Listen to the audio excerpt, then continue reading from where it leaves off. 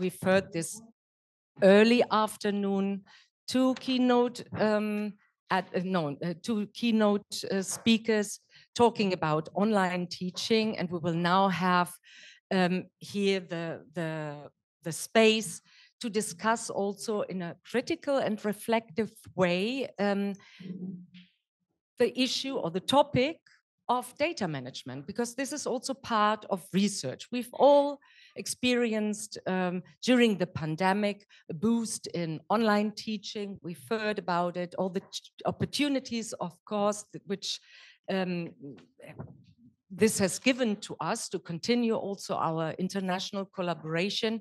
But there's also a boost in data management, in the digitalization of data collection, management, storage, and distribution.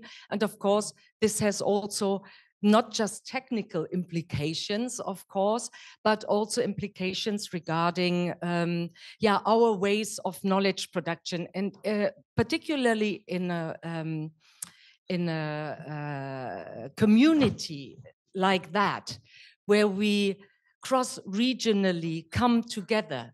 Yeah, and we have people coming from, experts coming from countries partly with with a historical unique experience and a colonial legacy that is also reflected in the way we produce knowledge. And there's something we as scholars of cultural studies, sociologists, deal with for quite a long time, which is a decolonial turn. We talked about the spatial turn, the material turn. There are lots of turns around, but there's also a decolonial turn when it comes to international cooperation, also in higher education. And there's also a decolonial turn or a decolonial thought in data management and data collection. And this is kind of what we try to touch upon, even though, well, I'm not an expert in that,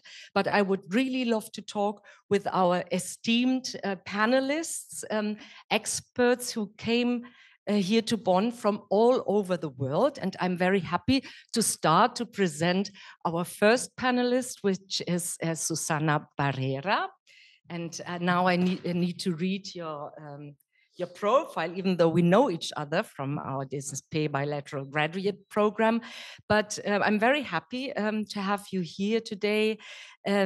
Susana is a geographical engineer from the Universidad Jorge Tadeo Lozano in Bogota, with a master's degree that she holds in water resources survey from the International Institute of Aerospace Survey and Earth Sciences in the Netherlands. Very international and very interdisciplinary. I didn't know that. She is a PhD candidate in geography from the Wilfrid Laurier University in Canada, and since 2018 and until 2022, you've been the director of our bilateral partner, the Institute of Environmental Studies, IDEA, of the Universidad Nacional. In Colombia. She has worked as a professor at the geography department at the same university since 1995. From 2021 onwards, you worked at the Faculty of Arts, School of Architecture and Urbanism. And well, she's a director of the group STEPA, Space, Technology and Participation, since 2005. You're really an expert in these topics, so I'm really very excited to listen to you. This group brings together students and researchers interested in the implications of the concept of space in the management of territories, its participatory management and perspective. You're also an expert in GIS and cartographic representations, territory and landscape studies, diverse territorialities, and gender rights, and so on and so forth. So I'm really happy, Susana, that you're here today, coming from Colombia, the only woman also in this panel, because it's not that easy to find an expert, a female expert in data management. The second panelist, I'm also very happy. This is the first time that we meet, but anyways, I'm very happy to welcome also Dr. John Jolliffe. He studied chemistry at the University of Newcastle in the UK and then moved on to the University of Oxford for his PhD studies in the field of organic chemistry. So different disciplinary setting. After postdocs in Oxford and TUM Munich, he spent some time in the pharmaceutical industry as a project manager. This is also highly exciting because they deal also with data in a different way, I can imagine, than universities.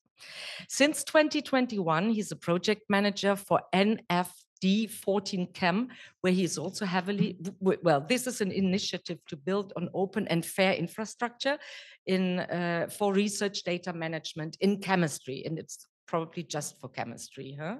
Or you will later on elaborate a bit on that.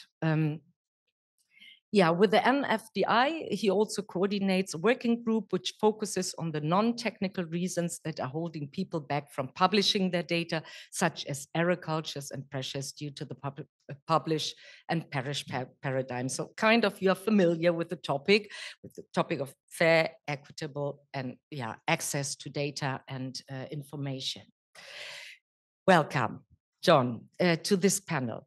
And last but not least, I want to present my friend and former colleague at CEF, now at IDOS, Antonio Rogmann. He studied geography with a focus on landscape and water ecology, as well as development policy at the University of Bonn.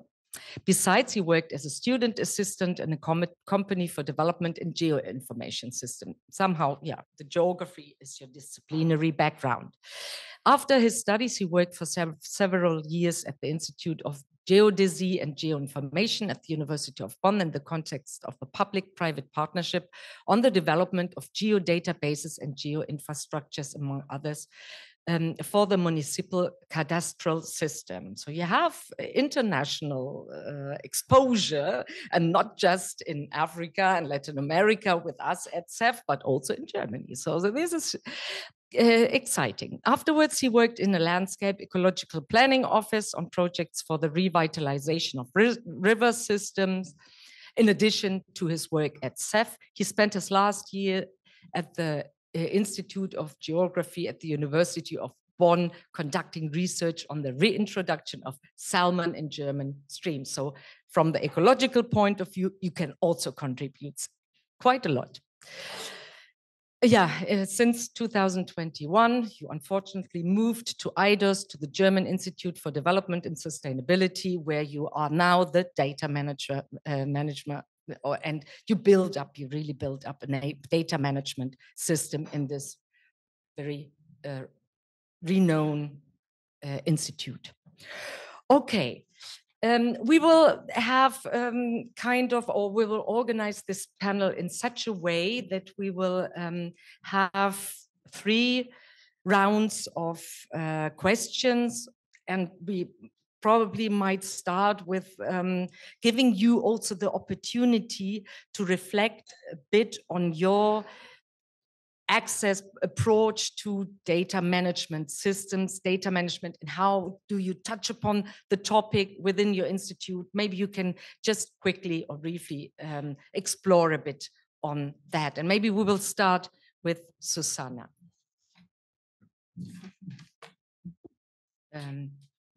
Okay. The idea is just to tell you what we do with that data at the institution. I now did that, but I hope that you can. Okay. You will add a bit more. Okay, the last thing, and I think the important thing for this meeting is that we did an environmental system for having, and it was work with you, with Antonio, and the idea is that this environmental system keeps the information that our PhD students and our master's students are producing. This data system is not only related to spatial data, but also with alphanumeric data. And the idea is that we can share this data between us. We have been thinking a lot about that because we are not only dealing with quantitative data, but also with qualitative data. At this moment, we have been working on qualitative data because this is somehow easier because we can just go to ISOs. ISOs is a word? Standards? Okay, to ISOs, sorry, to ISOs. or we can go to ISOs in every sense. So, and we go also to thesaurus, we go to catalogs, we go to many issues that have been developed within different disciplines. So librarians, they have been working a lot on that, as well as computer sciences, and as well as different topics. So then we have different issues and different standards for all this information. We need to have software, we need to have hardware, and these things are open because we have thinking of all these issues also on money, etc. But we have a huge challenge with qualitative information, and also with the information and the data which is produced in local environments. Local environments not only means peasants, but also means all the indigenous people with different kinds of knowledge. And we know that there are lots of argues between what is scientific and what is not. But we also know that there are lots of impact of these small projects that people do just locally, and that because we sometimes academics are so arrogant, they don't look at them and they don't see what they have done. So we are just discussing these kind of issues.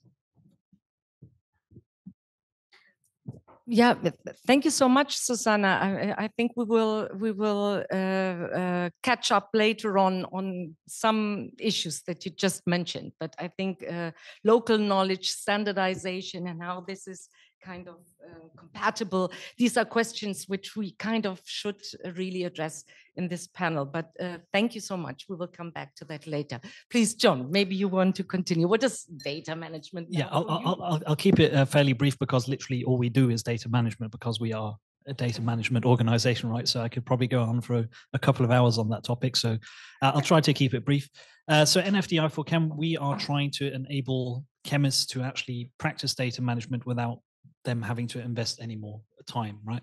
And the reality of this is that you have to digitalize the whole research data lifecycle, right? It's not that feasible to take your existing workflows and then trying to make them fair retrospectively. It's way too time consuming. You need digital tools to do this as they go along. For example, electronic lab notebooks are really important for that. We are developing open source electronic lab notebooks so anyone can use them. So there's no pay barrier behind using these tools.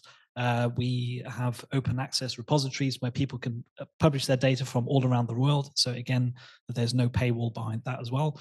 And then of course you need to have standards to be developed, standards with respect to data quality, with respect to data formats, not just for data, but also for their metadata. And then also, how do you publish data? What do you publish? How do you publish it? These are all very complicated questions that are taking place on the international context, and there we're also heavily involved in important organizations such as the IUPAC, who actually define all these standards. So I think that's kind of a rough sketching out of what we do. I'm happy to go on many of the details in more detail, but I think I'll leave it at that for now. Yeah, maybe you can quickly respond to a follow-up question. What would be the matter of concern? You're really coming from data and you're doing nothing else than that. What would be the main matter of concern in your everyday work? Main matter of concern for me personally? As a data manager. Well, I'm not a data manager. Well, so basically what I'm trying to accompany the change, right? So that people who are working, let's say in the analog ways with the pen and paper, how do we get them to the future, right? How do we get them to work digitally? How do we get them to publish data? And it's a multifaceted problem, not just technical, but also social issues as well. Okay, Yep. Thank you. Yep. For now, for this overview, and maybe we can just continue with, okay, Antonio, what would... Thank you very much. Yeah, I'm currently working since 1.5 years at the German Institute of Sustainability and Development and trying to set up there to introduce research data management services from the bottom up. Also, there's nothing what was before. So also in Germany, you have the problem that this data sharing, data documenting, making open is more or less a new development in comparison, for example, to Anglo-American countries. So many researchers in our institutes here are not really aware about the implications and demands, which are now more and more given by this paradigm of open science, open data, and it's more and more required also by the donors to make the data open and accessible and reusable, following the FAIR principles, for example. I worked, before I started there, I worked at CEF, it comes not to be so clear out. I worked a lot in projects with African partners, for example. We tried to develop systems to be usable or to be used later on by the African partners. Yeah, and I've learned a lot regarding the very ethnocentristic view on the possibilities which are there in such a country in order to run, for example, systems which allow to share, to make open the data they have also created. Only one example, we came up with a concept for grid-based data management systems interconnecting several institutes with their infrastructures, but we completely oversaw that the internet connection is not capable to that. These things, for example. Yeah. However, now I try to, in this new institute, is very important. And when you ask me what are the main challenges when implementing such services, is to, in a certain way, convince researchers about the benefits they will gain when they also invest a certain amount of capacity development and also time in standardized data, prepare data, and so on. It's the main challenge. And now I'm trying to do it in a participatory way. We're developing strategies together with research data working groups, together with scientists, but also the facilities, the departments which are going to provide later on the services, IT, and so on.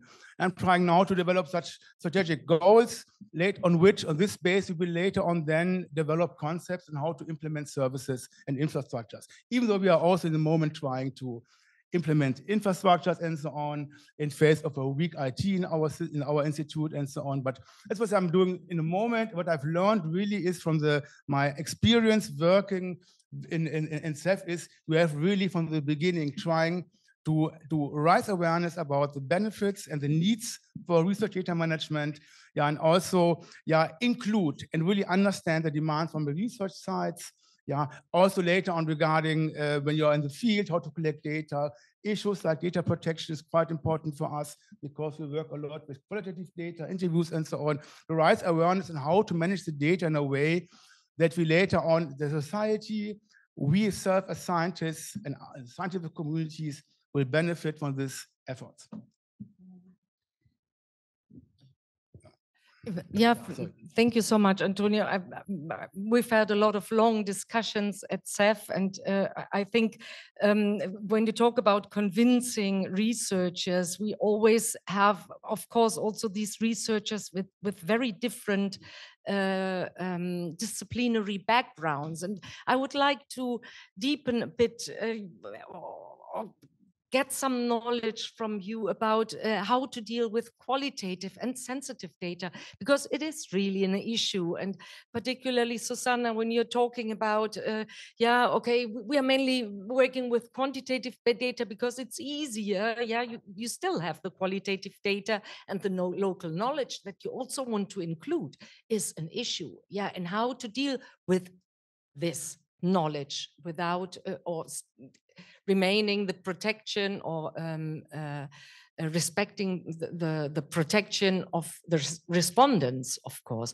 Maybe, I don't know, Susana, from your Colombian experience, maybe you can elaborate a bit on that, how you protect the respondents, those who are giving you, and the researchers, and the respondents to the researchers that give you this qualitative data on rather sensitive topics, like, for example, environmental conflicts. I think we have to think in many issues. Who makes the data, what for, and why? So you have to be clear on those issues. What are the implications of those data? Because even though here in these spaces we talk about academic and our responsibility and things like that, the world is out there. So then there are many people who want those data to do whatever they want, and to, well, many people can be, how do you say that? It can affect some people who has taken so specific data. So we have to deal with lots of ethical thinking when we use those data. So not all the data can just be published. Of course, this is another ethical question, who I am to say this is public and this is not. But I think all of us has to deal always with issues which are really contested. So for instance, in our country, we have just signed the peace agreement, and we still have lots of fights and lots of injustice and etc. So it's not a matter that, okay, I have the technology, I have the money, I do this. No, it's an ethical issue. It's an ethical issue and a responsibility with the communities. So who can have access to those data, what for and why?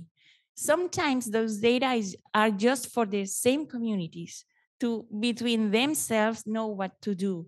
So that's what I really think, that participation is very important. It's not a matter that I take the decision to do that, but we have to make decisions together. And of course, to the people who was making those special data. And we have to listen, and we have to know what to do with that, with ethical, and knowing that we are in a conflict area and that it can cause lots of problems for some people. Well, yeah. But also we have found that because of this unjust world, there are sometimes that those data are very important to fights, because then people said, no, this is my land, or this was the land.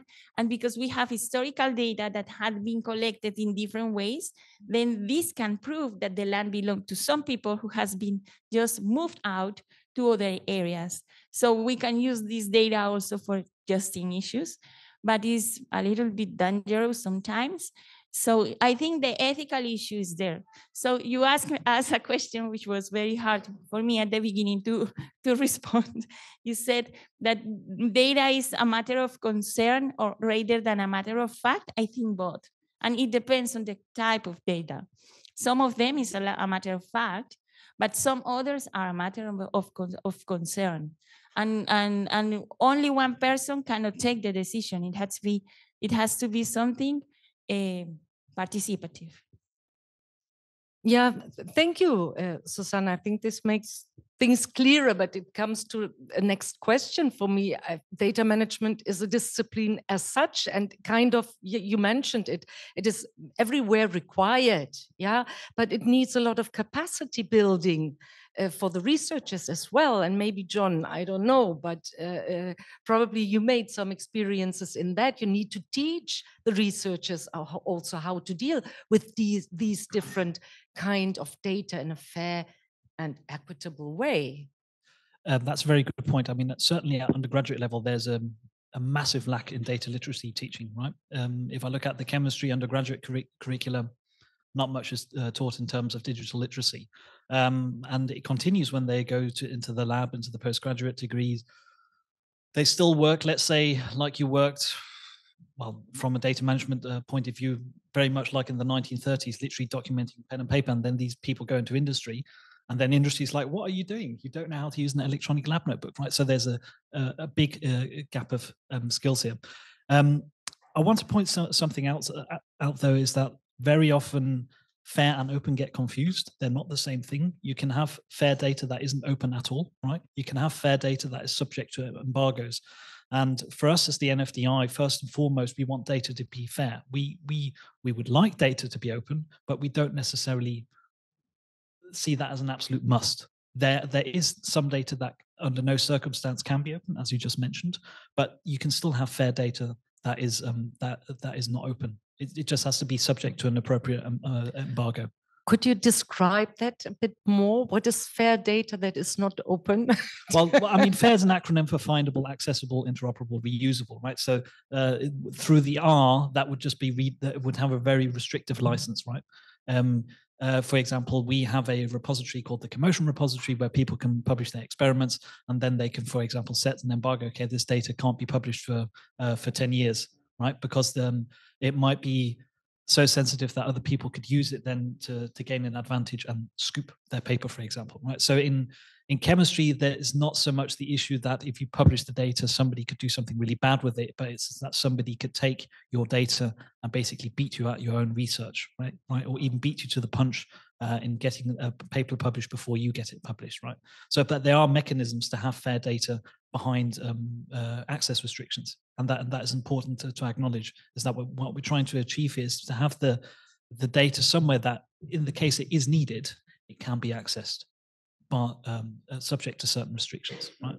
And this is something that is very often confuses. People think DFG wants me to do fair data, but I don't want everybody to see my data. That's not what it means. It merely means that the data is structured in such a way and archived in such a way that the access is then clearly regulated. And then when people do want to access it, it's not entirely unusable. Right? That's what the FAIR principles stand for. Of course. Do you also deal, well, coming from chemistry, do you also deal with sensitive data in that sense? Sensitive data with respect that it might give someone a competitive advantage, but very little. I mean, surely there'll be some people working on, let's say, chemical weapons or something like that, but that is just such a small percentage of researchers that, and especially not in an academic context, right? So the majority of people in academia won't be working with sensitive data in such a respect that it can actually have some real negative implications for people other than themselves, because they might lose their academic competitive advantage. Okay, thank you. You also mentioned open data, and I was very thankful that you came back with a comment and also an additional question on open data management and how open data management can be designed, distributed in or to people, different interest groups, different disciplines, and yeah, in how this can be organized in such a way that also different views are reflected. I think this is a very exciting question and not yet solved, but maybe you have some ideas about that.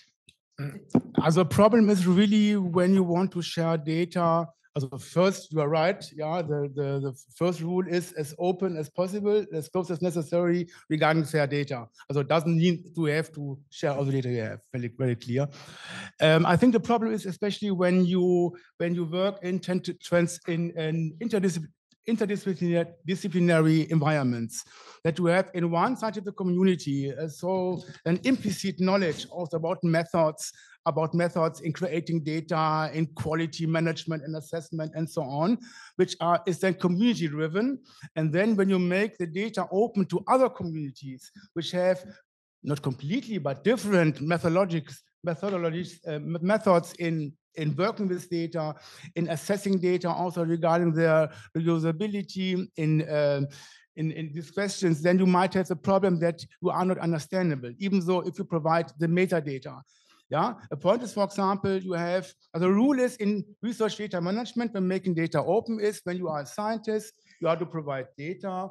First, look as a disciplinary repository. Yeah, where the data are, for example, structured, modeled, and described in a way which are then fitting to the type of data, more or less. So, and then when you don't find such a repository, then look for a generic one. So such a rule, yeah. You have also generic repositories where you have, yeah, interdisciplinary data sets. yeah, which more common metadata standards, which are not so much tailored to describe specific data characteristics coming from one discipline. Yeah, and this is a problem, of course, I think. This understanding of data provenance, for example, for somebody who's working with interviews, qualitative interviews, and doing maybe then some text analysis, transcriptions, and so on, and somebody who is doing measurements, for example, of physical phenomena, measurements, using several softwares in order for processing the data, analyzing the data. And when you want later on to explain somebody who hasn't worked, for example, with hardly or software-driven data analysis, so much as, for example, a natural scientist, to explain them to somebody who isn't aware of this or familiar with this, how you can trust the data, the quality of data, because you have described all the processes, then it might be difficult for the recipient from another discipline really to assess if the data is useful for him or her. That's what I see, for example, as a problem. Thank you, Antonio. I have the feeling that, okay, we depart from a common understanding that has been taught in our universities and kind of course, well, in particularly in Latin America, we are talking about pluriversities, and there's a lot of resistance also against this kind of data extraction. There's a concept talking about data extraction, and I think this really holds true for different disciplines, not just qualitative data from anthropology, which is of course a synonym, for data extraction, but also in chemistry or in geography, or doesn't matter where we look at. We go into, I don't know, communities, we need this data, we process this data, and all of a sudden we realize that we have taken something from someone who was not included, who couldn't participate. Do you deal somehow with these issues as well? Maybe Susana. With me first. Comment? What? The first, no? Well, I go round.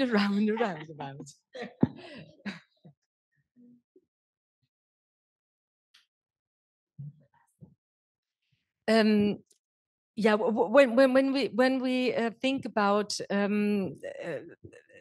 critique on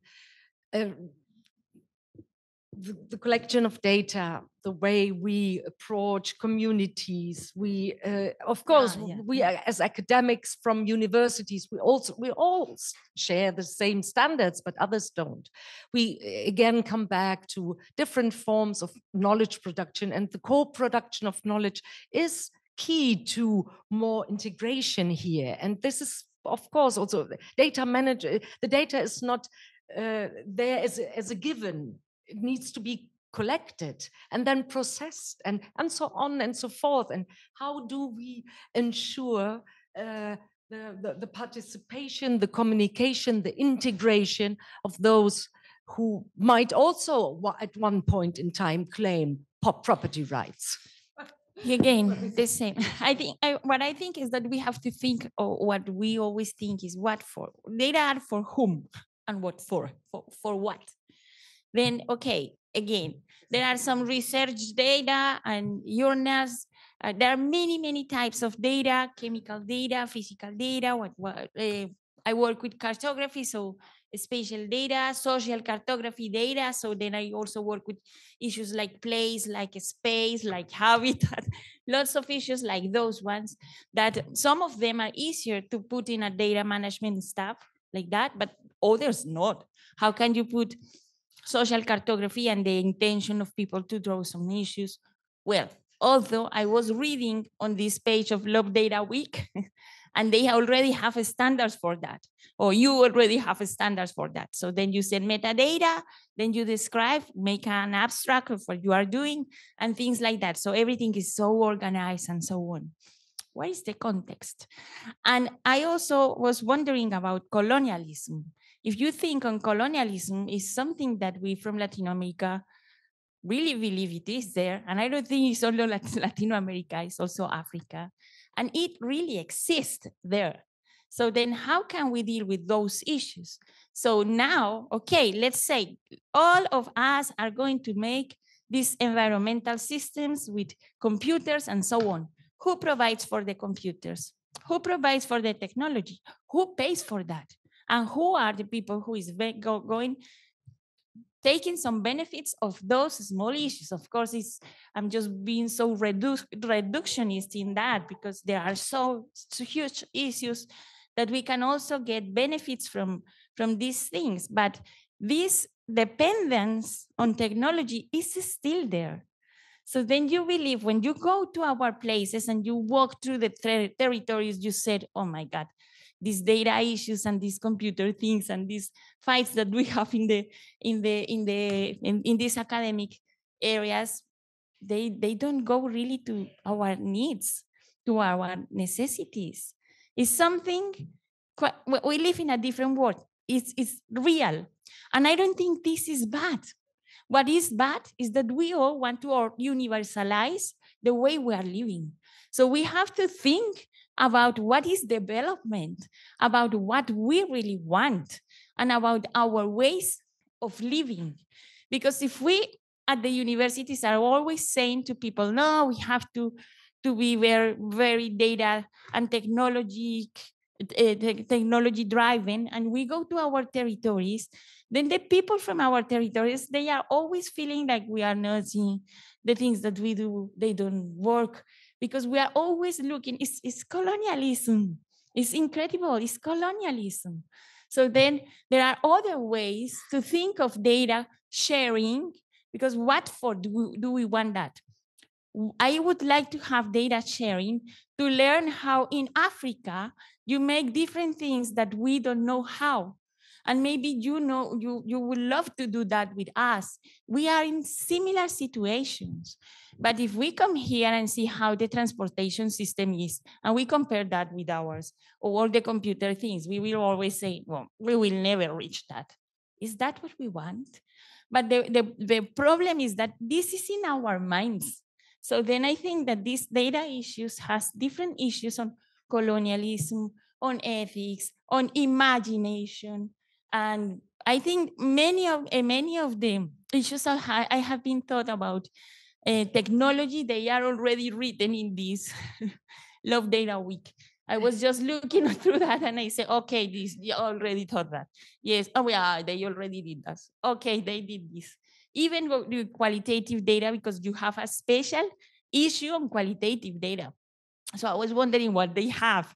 And as I told you, they said context, well, and things like that. And when you go to the Horizon 2020 grants, they are asking you for some issues also to fit those environmental systems. So for whom? For the people who is working and trying to live differently. And we are academics, but we also come from those regions. What are we doing? What is for one part and what is for the other one? I think we have to wonder on that. When you go to communities and you find that they are really related to nature, they really find that nature is your sister and your brother. And I come to spaces like these academic areas. Many people will laugh at me and will say, what is that, Susana? This is not scientific.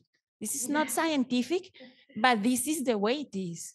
And who says that this is not scientific? Then you go also to the academic things and you begin to read about colonialism and you understand that these issues are also colonialism and that we ourselves do that to ourselves. So I think this is an issue that we really have to think of. And I would love to share what we do in Latin America with people in the same situation as us. Last week we went, I'm going to tell you something fast, sorry. Last week we went to Valledupar, an area in Colombia, and we found such a beautiful project in aquaculture with indigenous people, with their knowledge. They have a thinking area to see how nature fits them. And they have also aquaculture with different technological things, with agriculture, and they were feeding lots of students of the community in a place that is full of conflicts between our government and the local people. These things exist. And the nicer thing was that the guy, the indigenous, he went to the university and he was saying, I was reading and I found something similar in Africa. And then I thought, I learned about that, and I built one in the same way that in Africa they do that. And it was there. So I have pictures of that. And we were like, oh my God, this is what data is needed for. We have to learn from the others like ours, and from other ways of thinking, of knowing, not only these research things. I understand that chemical issues are very important.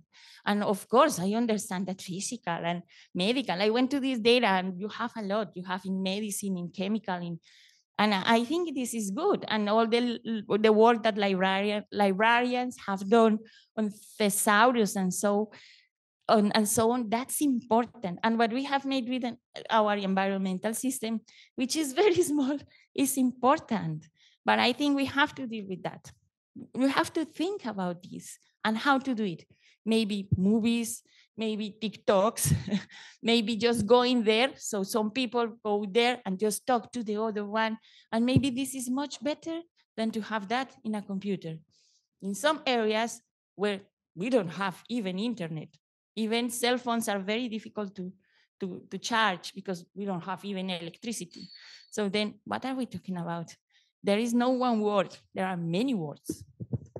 Yeah, thank you. I think you nicely illustrated that it is highly important to have this diversity of knowledge, production, and exchange. And of course, all these processes are always situated and need to be contextualized and accordingly reflected on. But I don't know, maybe we can pass to John. And you also thought about the idea, yeah, okay, what does it mean for my discipline now to avoid the risk to reproduce also colonial practices? And we are always talking about international cooperation. Yeah, we need to, we depart from this bilateral graduate program. And of course, we every day have these issues, or have to solve also these issues.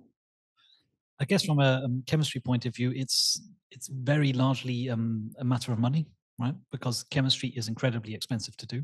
So even without data management, there already is a large north-south gap, as you said, because you need extraordinary amounts of money just to do simple experiments, right? The standard machine to do the most simple measurement will already cost €1 million, for example, right? So chemistry is incredibly expensive to do the science, and actually, the data management aspect, the cost of that actually is very negligible in actually doing the science in the first place, right? But of course, I actually think there are ways where data management can actually save money for smaller departments in the global south in the long run, right? For example, if the data is available online, they don't have to reproduce an experiment on one of these expensive instruments, because instrument time costs money.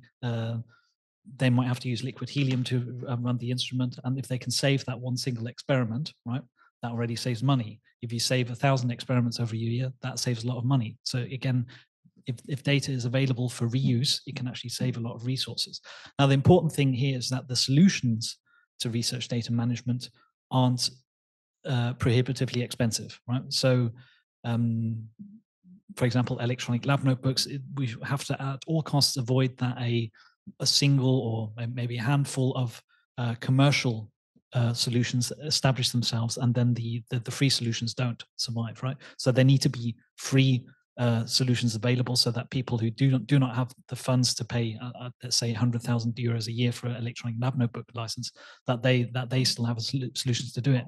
And then also the people that provide the repositories where you can deposit the data, that's also possible from all around the world, right? So it's not just, okay, we've done this repository, it's only for a select group of people from a select group, a region of the world. No, this is a repository where everybody from the world can deposit their data, right?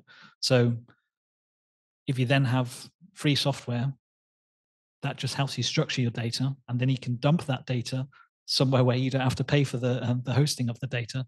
Then that can actually save costs for you in the long run, right?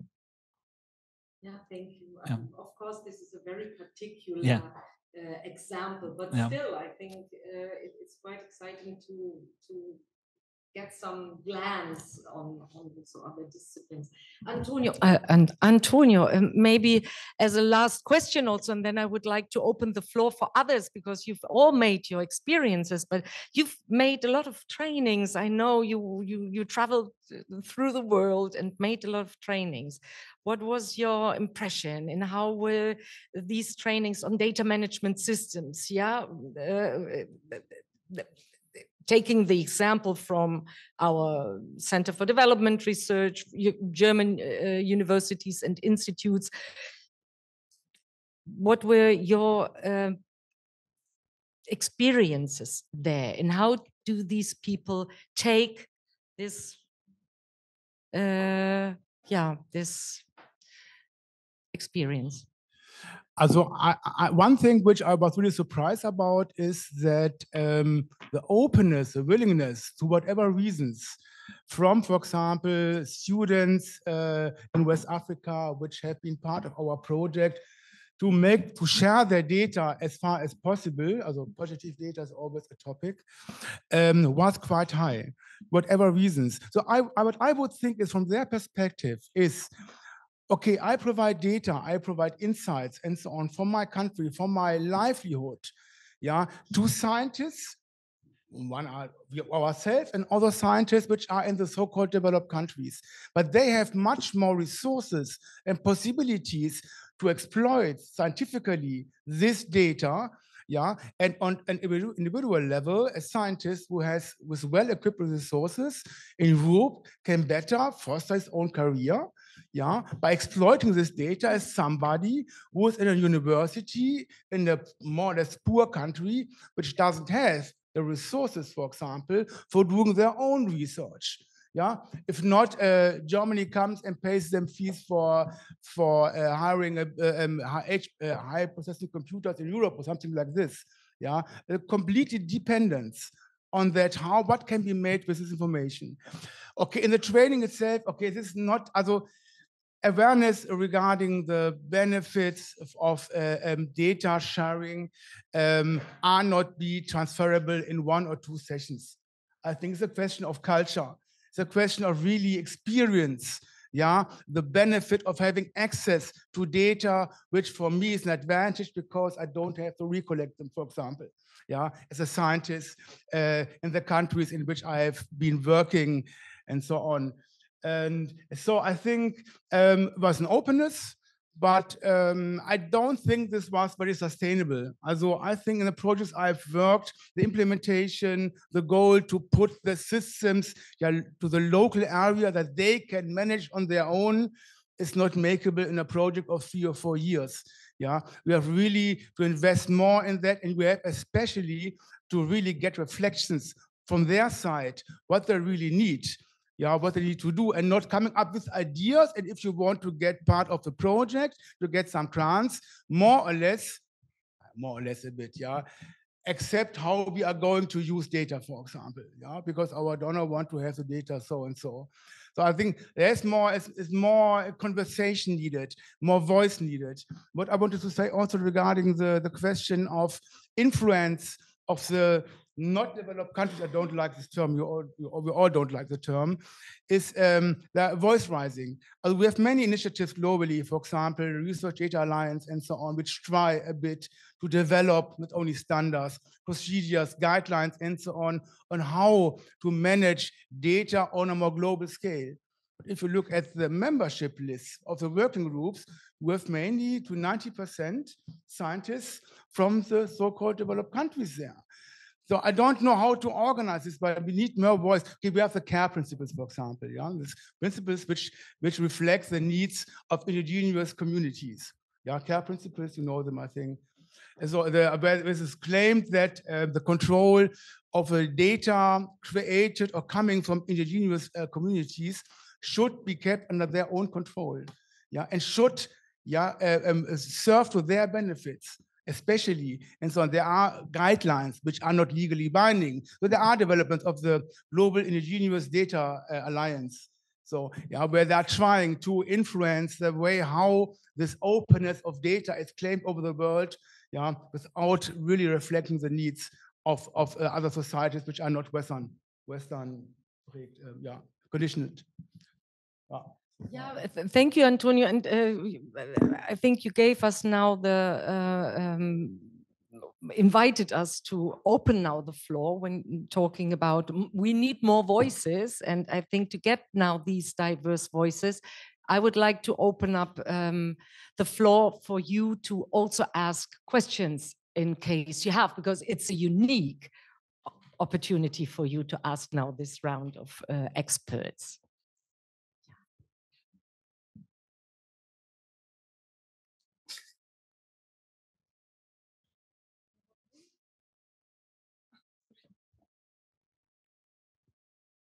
Thank you. I thank the panelists and also Eva for wonderfully organizing the panel discussion. I think it was informative, to be honest. Saying this, I still raise a kind of provocative question or which might help us to discuss more on, I mean, to implement it in the real world. Fortunately, I had also a very similar conference in Addis last week, and we were discussing about data sharing and all this issue, and a lot of scientists were discussing about the challenge in doing so. My question to especially, yeah, I think some of you can respond to this. Data is a resource. It's a big resource. It's so important. Possibly you can call it renewable or unrenewable resource. It's expensive as any resource we can talk. Sharing this resource, do you think is so easy?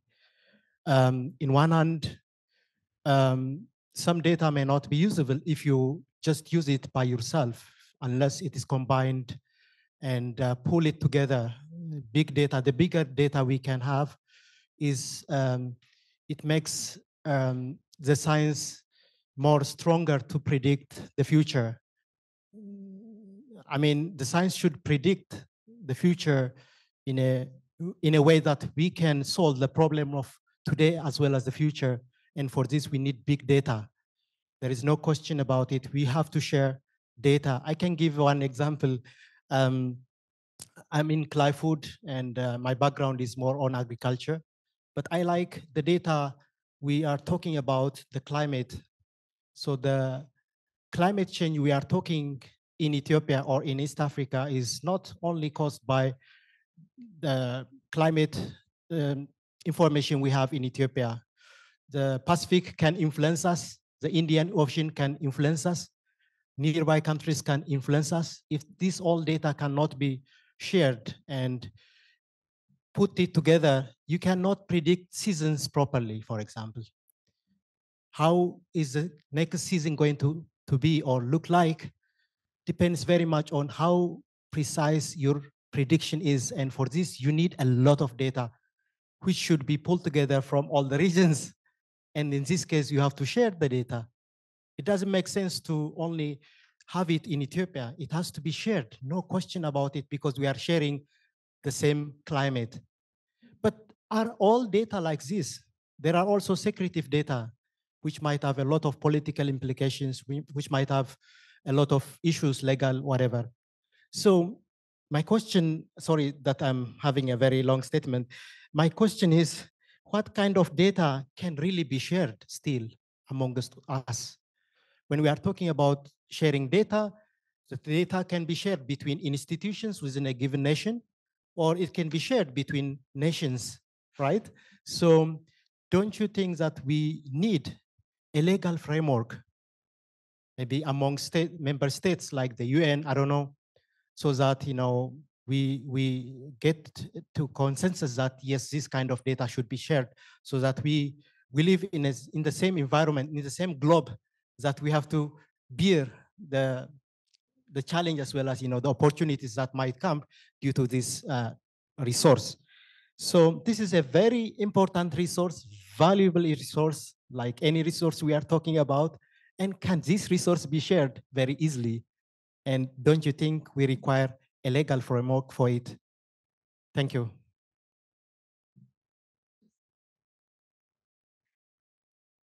Okay. Shall we collect the questions, 2 questions, and then you can still think about responses? Yeah, please. Oh. Okay, thank you very much. From my side, I'm looking at it from the angle of sustainability, and looking at from what Susana said, data should be shareable to enable learning and co-production.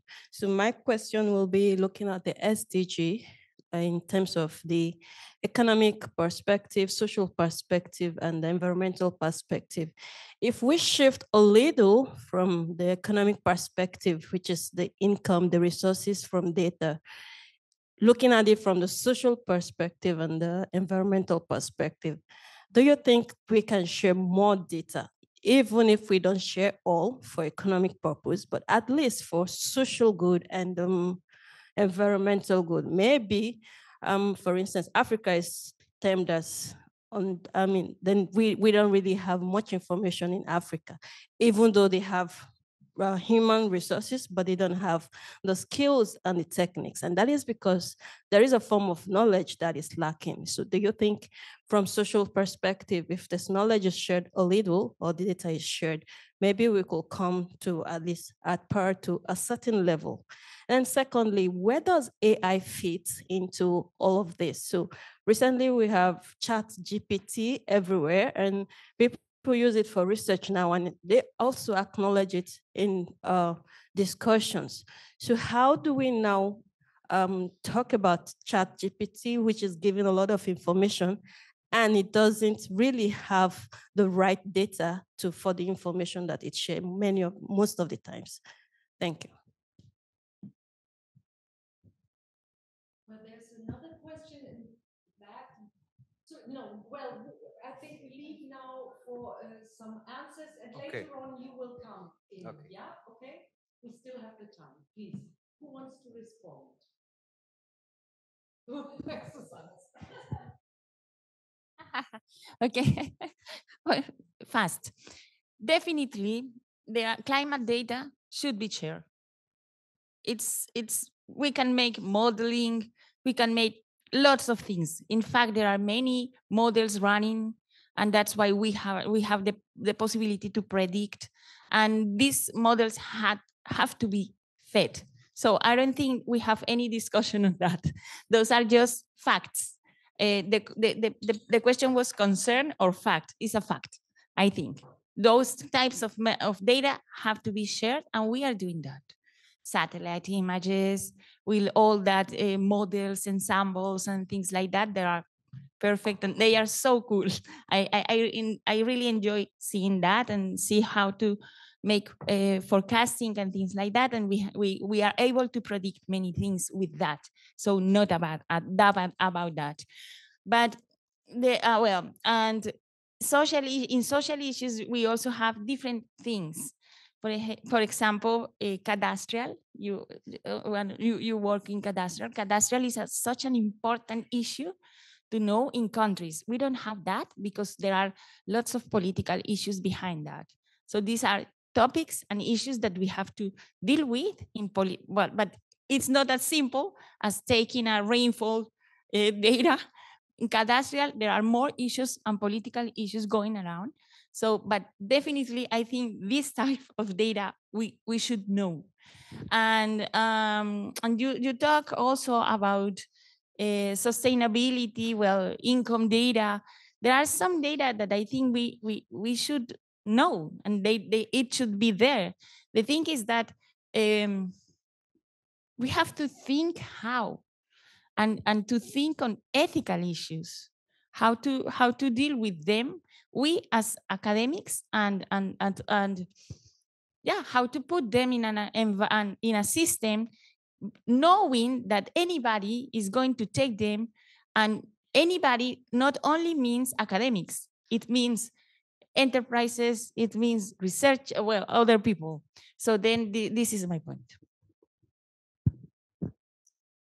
Yeah, to conclude what you have said regarding social data, of course, you can, for example, if you collect social data, you anonymize the data in order to meet data protection demands. It's always an important issue, depending a bit also of the consent you have, if you do social qualitative data, for example, or service, household service. You have gotten consent from the interviewed persons, but you can make with the data and whatnot. You can apply, for example, a license which doesn't allow for commercial use.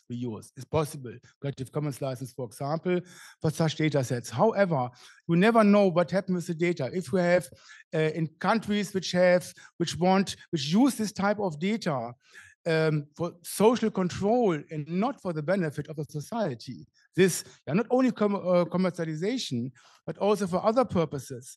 In extreme way, we can see it in China, for example, where it's a total control, social control of the population in order to have the power over them. And this is a question where I don't know ways for that. How to manage it. It's in the end a question which has to be answered by the researchers or the groups, trying to create a social data, or social science data. They have to do this decision on an ethical review, for example. We have to, regarding your colleagues, the partners, on how you can avoid that a harm is then produced by this information for those who have given the data.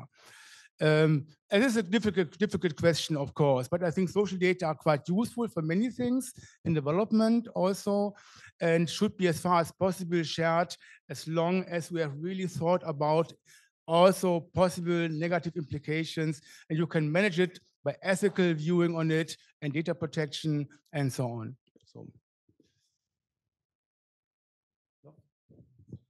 I can maybe just touch on the machine learning AI aspect of things.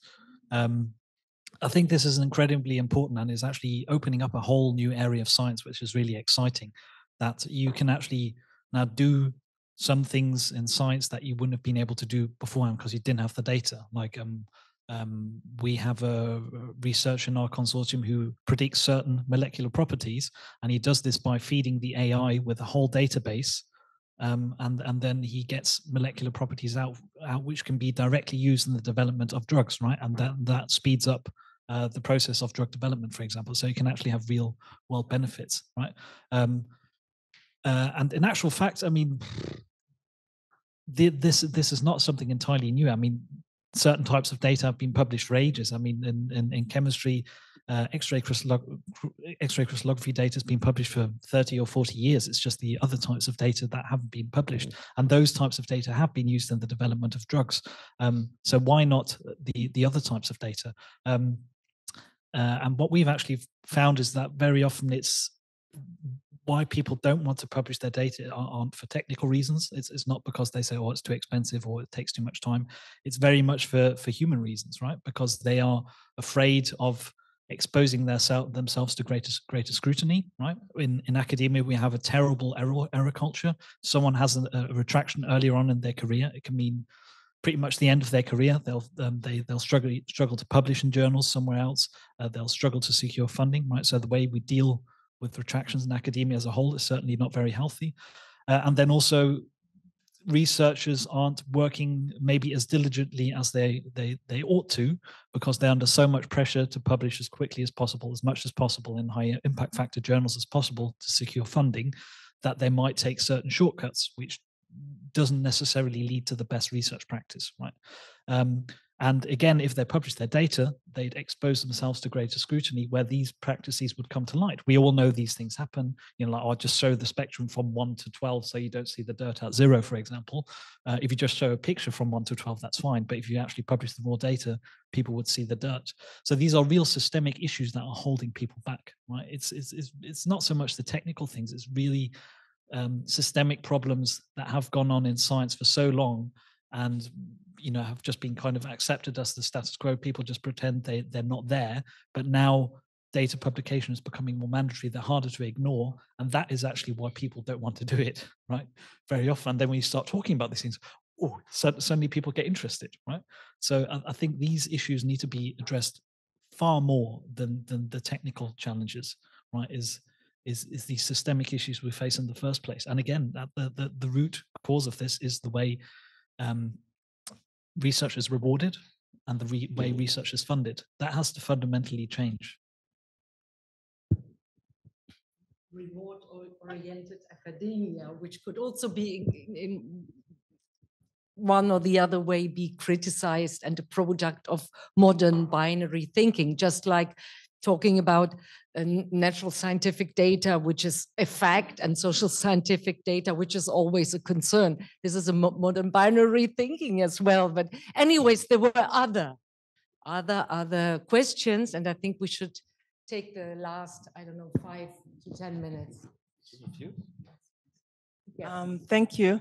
I would like to ask my question from the statement of the third speaker, where he stated that there was a significant willingness of students from West Africa to share their data openly. So I would want to understand, I would like to know if you have considered the benefits of sharing data to the person who is creating that data. Have you come across that? Because I guide students in their research data processes, and consistently we come up with the questions, we come across the questions as to what benefits would they have if they shared their data openly or within certain specific parameters. I would like to know how best, or if you've, how best to put it to them as to the benefits of putting all of that data within the acceptable and ethical parameters, that is. I hope my question is clear. I just want to add to her. And to add up to what she said, I would like to know how you deal with ownership of data. Maybe one more, Michael, and then we close. Yeah? All right, thank you. I'll ask my question, then I explain a little.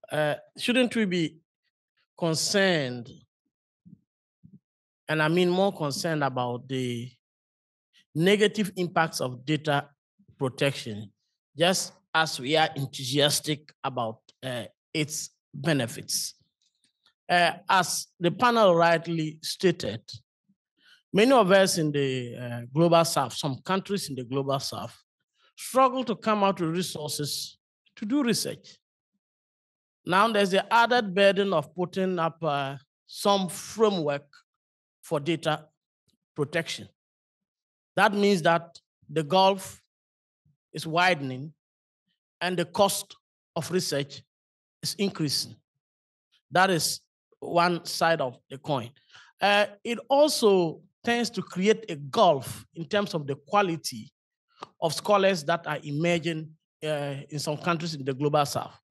Because some journals now want to see a data protection framework, ethical. For ethics, we understand, but also data protection framework. So at the end of the day, if we can come out with this framework because we do not have the resources, we end up publishing our research in maybe some lower tier of journals or outlets, not because our science is not good, but just because we do not have resources to meet the new stringent data protection requirements. So my question is, shouldn't we be equally concerned about that, and shouldn't we drive that point home, that it is a double-edged sword that cuts both edges deep? Thank you.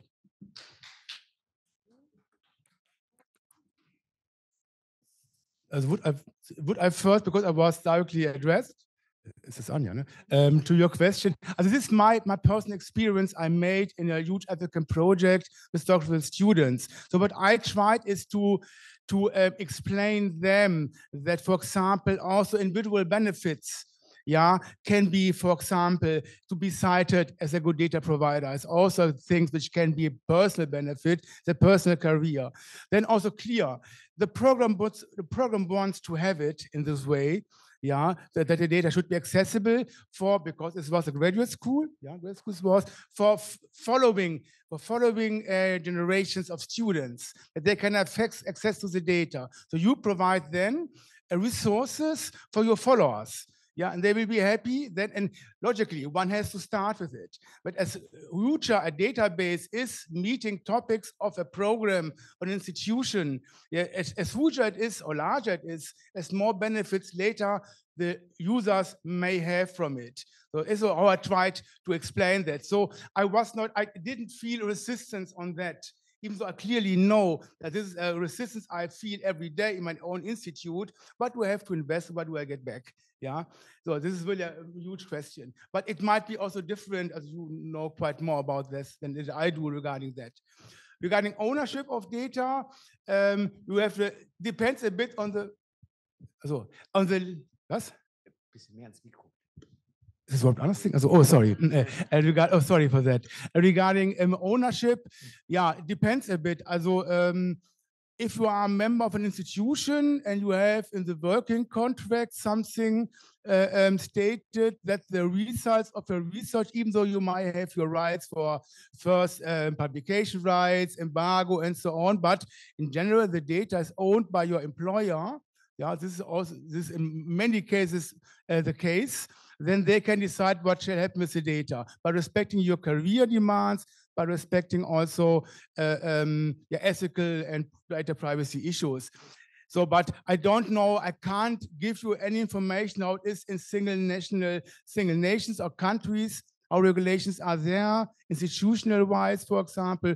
I can say for my institution, for example, same was with University of Bonn, it's the same. Yeah, where we have elaborated a data policy. The data is in the main owned by the institution. Yeah, and they have the right to decide what will happen with it by, very important, respecting all your rights. Yeah, you have looked through your own career, publications, and so on, and later on. But I cannot generalize it to other institutions or countries. Maybe I can throw the cat among the pigeons there.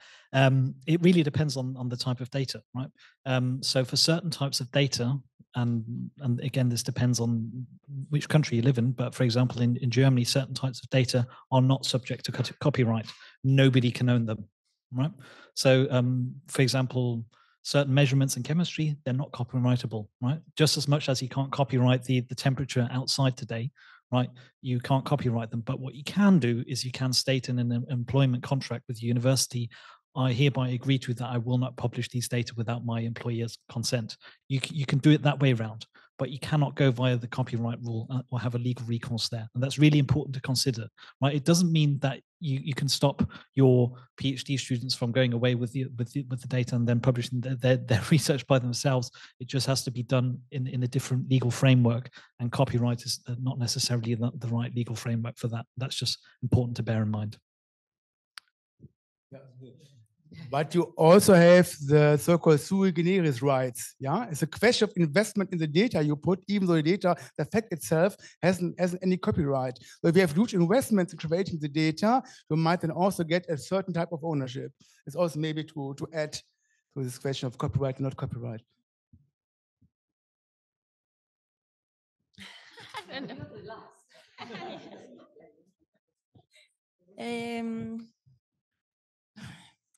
What I think is that all these issues are really difficult and we are not going to solve that here. But what I think is that we can make a part of that, solve a little bit. How? We are in an academic context. So then from our context, which is here, the academic, we have to teach and we have to discuss and we have to really be concerned about all these issues in the way that when we go and work to different places, we know what can happen with those data. So I really think that everybody has the responsibility. I have a responsibility as an academic, but when I go and work in field work with with communities, I also have a huge responsibility with the community as an academic and so on. I think it's different. I don't know. We in Colombia, at least, we have lots of laws and policies, but it's very easy to go just, nobody pays really attention to these kind of things. So that's so hard because you can have the best regulations ever, but these things are not really interiorized by people. So then they do whatever they want. So then I think that the only thing we can do is as a persons, as a students, and as an academics, work really hard on teaching what are the advantages and disadvantages of these kind of things. And not only just to go and produce data and to share to everybody, but to think about that. And I am concerned here with other things, because we have been since modernity making that division of qualitative and quantitative, or social and the other issues, scientific. Well, although social is scientific as well, you understand what I mean.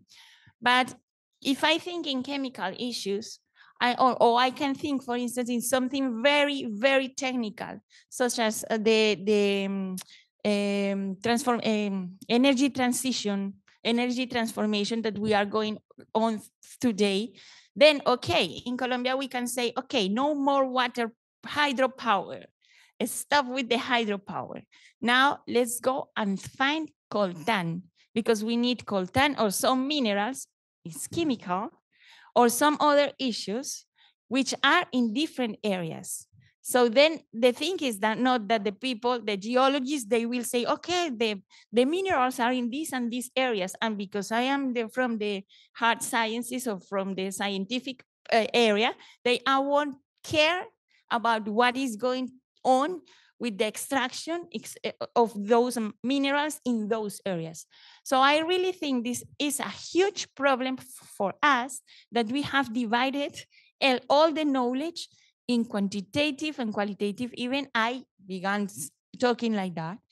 But then I think we have to sit down all together and understand, if I have to produce these glasses, where the glass come from, and if I need to produce some water with bubbles and things like that you do, where do we get the water, and what are the implications of these things in social issues? So we have to sit down all together and to begin transform the way we are relating to those data and to those systems.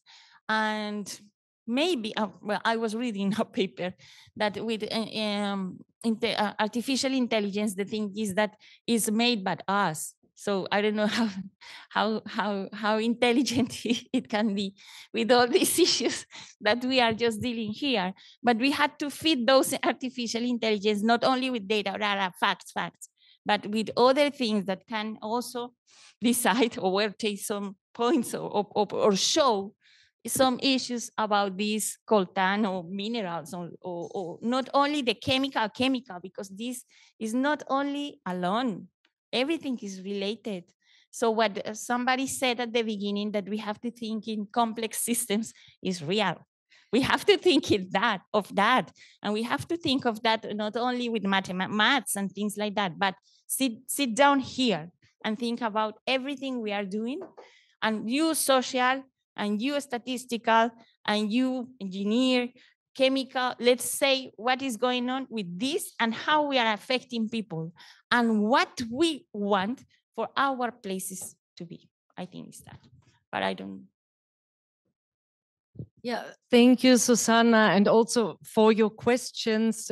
Thank you to all of you. I think to be open to come to this panel and respond to questions that probably you have not touched upon before. I've learned a lot. I hope you did as well. And what I take home kind of is that from the beginning, when we decide which data needs to be collected, the collection of data as such, the management of this data and processing, distribution, and so on data, there's a lot of human activity involved. And I would say there's no neutral objective. There is, but not just, because it is also a matter of construction and also of social construction. And I think even when we talk about technology, even technology is not neutral or objective. There is also a lot of social construction involved. And as long as we, I don't know, take this into consideration always when we engage in cooperation or cooperative research, I think we probably be more prepared for also all these bottlenecks that we might face.